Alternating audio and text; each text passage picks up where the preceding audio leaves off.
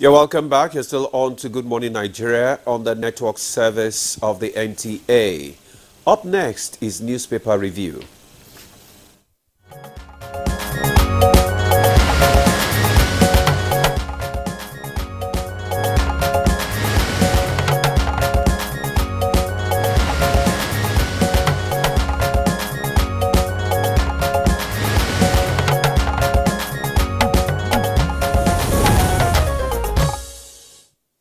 Newspaper reviewer Chukwudi Abuja is right here in the studio looking all fresh.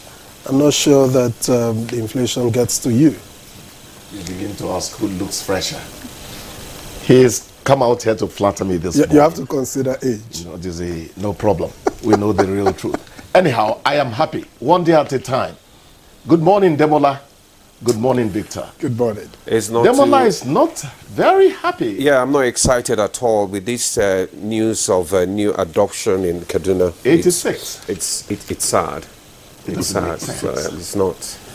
It's not a cheery news. It's really worrisome. Remember the question I asked the last time.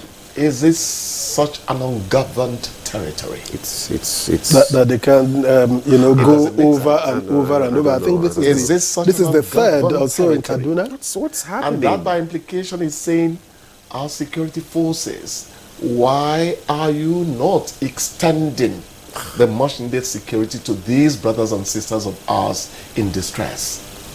Is it such an ungoverned territory? Why do they get away with it so easily? I'm telling you, that's the question. That's the question. Okay, let's kick start. All right. We begin with the leadership newspaper here. And just above the masthead, soldiers, killers won't escape justice, says defense ministers. That's on page 7. Perform or be sacked, Wike tells FCTA permanent secretaries. That's on page 6. And the major headline here reads, bandits sustain attacks on Kaduna, abduct another 86. That's on page 4. With the riders, outlaws raided Kajuru Sunday night. 10 days after, terrorists yet to contact families of 287 students. Defense chief visits Kaduna as governor says school children will return safely. And then faces of soldiers killed in Okwama ambush is there right there on the front page of the leadership. And by the side, on page 6, you find Labour Party lawmakers continue fight over convention. That's on page 6. Non-academic staff strike grounds. Non-academic staff strike grounds varsities. That's quite a mouthful. Page 4. The FCC recovers 324 houses for Kanu pensioners. That's on page 9. Finally, APC will win Edo Guba election, says Tinubu. You can find that on page 10 of the leadership. And that takes us to the New Telegraph, which leads again with Kaduna. Fear, tension as bandits kidnap 87, loot shops in fresh attack, with the riders 48 hours after abducting 14 residents as Kajuru, Chikun local government areas become hotbeds of kidnapping banditry. You can find that story on page 2. Adopt 2014 confab report, Anyoko tells FG. That's on page 4. Of course, Anyoko refers to the former Secretary General of the Commonwealth of Nations. Says 1999 Constitution lacks legitimacy. Nigeria, pluralistic country, struggling to become a nation. That story is on page 4. And then stories we have already read from the leadership. The defense minister saying killers of the soldiers must face justice. Pay varsity workers, avoid strike outcome, NLC tells FG. That's on pages 4, 26, and 28.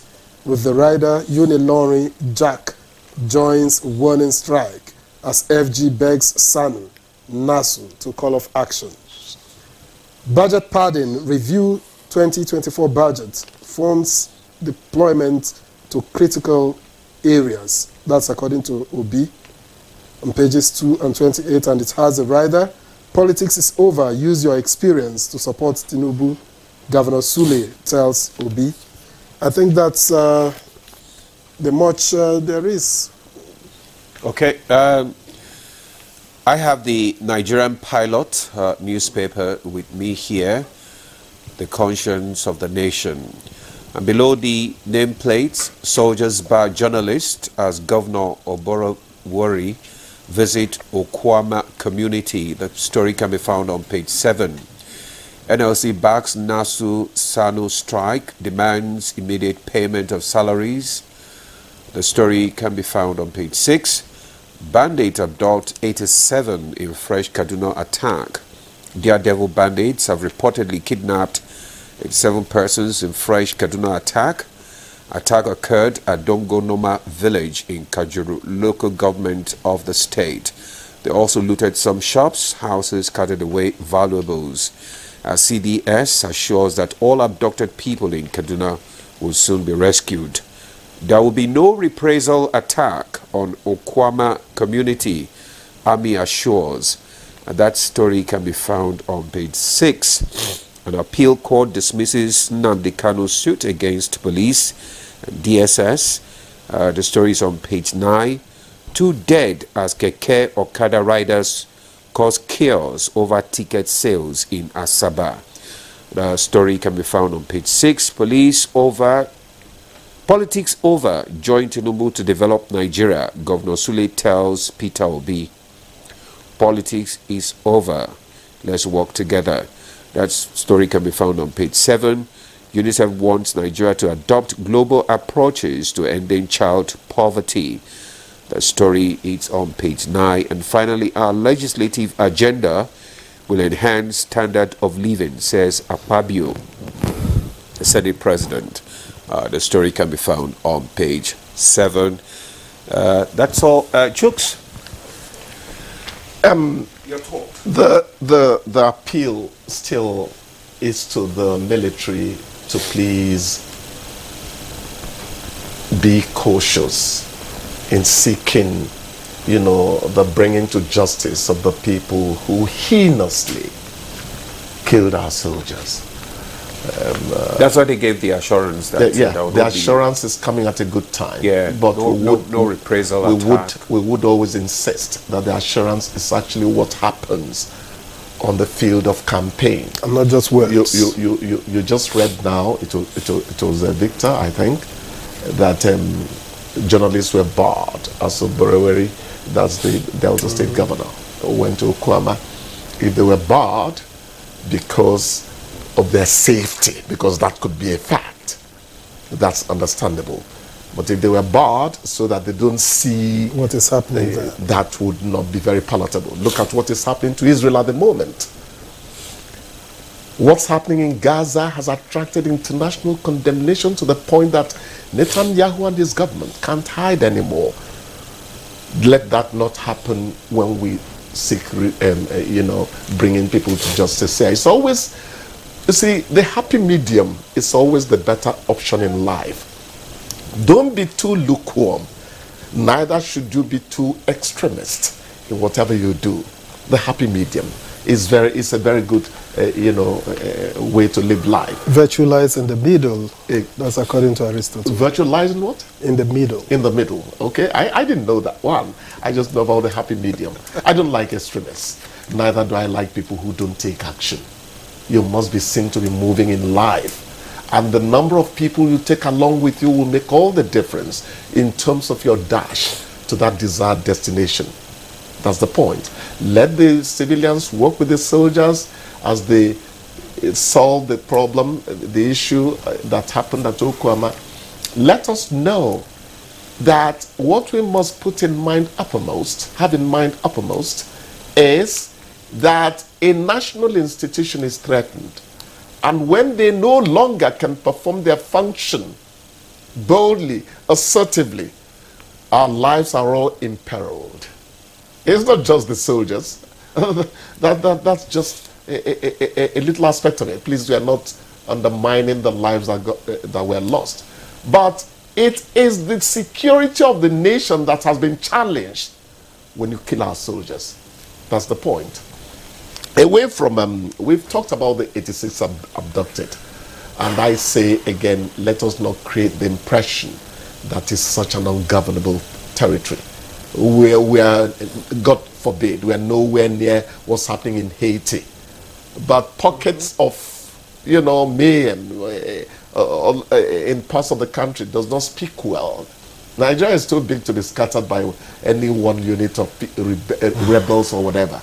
But still, our kinsmen, our brothers and sisters are suffering in those areas. We must bring this thing to a halt. And for emphasis, this is the third abduction in Kaduna in about 2 weeks or so. Actually, actually in 2 weeks. Actually, third abduction in Kaduna. So yeah. Is it an abandoned space? You are asking the question in other words. Is it such an ungoverned territory? It beats one's imagination. That they can go and go over and go over at the end of the day, again. it is our security forces that are being challenged, as we are also collectively challenged. Because if you don't help the security forces, they are not going to become magicians in terms of delivering the mandate you have given them when you said, please let peace reign in our midst. A group of elders are saying that a new constitution is what Nigeria needs. You know, newspapers would always want to sell Nigeria doomed without new constitution. Another editor could have said Nigeria needs a new constitution. It depends on the... That issue has been on the front burner for a while now. Oh, yes. The discussion is still ongoing. It's ongoing. Yeah. And Debola, let me say this. Let us also take note of the fact that some restructuring has started. The administration of Muhammadu Buhari has said, in fact it's law now, that a state can generate and distribute its own power. Autonomy to the local governments was something that was really endeavored at. So while we say, let us not throw the baby out with the bathwater, because in all of this, what I find out is that people tend to have a rather extremist view about the problems we have in this country. It doesn't help dialogue at the end of the day. I just looked at the list of the people who were talking with the Commonwealth, former Commonwealth Secretary General Emeka Anyaoku, Afeni Ferre, and the rest of them. General Professor Anya was there. General Nwachukwu was there. I remember him. I'm a regular combatant. Anyway, yeah. But there's nothing wrong, actually, in revisiting the Constitution. There's nothing wrong. They are saying that this piecemeal approach is not the best, that they should do a new constitution. That's the point I'm making. But Ayoku says, well, the confab report could as well serve in that regard. If you adopt that, then you have wholesale 2014 confab should be revisited. And Tinubu has demonstrated that he has nothing against adopting what was suggested by a president in another party.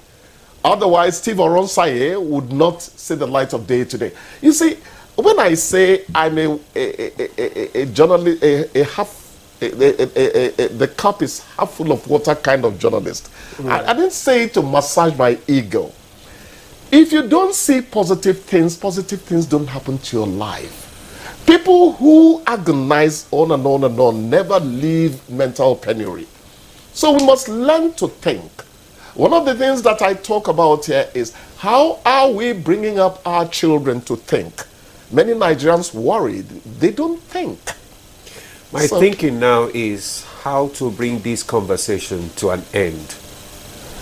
How to bring it to an end? I expected to see a lot of... No, If how you- to bring you to an end. Oh, no. To bring him to an end, or to bring his stint to an end. Parrot is singing too much. That is the title to what you just said. That is what I'm thinking right now. How to just pause you for a Must while. it happen every day? No, because we want you to spare some for tomorrow. It's okay. No problem. We want you to spare some for tomorrow. Chukwudi is always happy-go-lucky. Jokes. You win, I lose. Thank you so much. All right, that's where we draw the curtain on newspaper review for this morning. We'll take a break now. The program continues. Stay with us.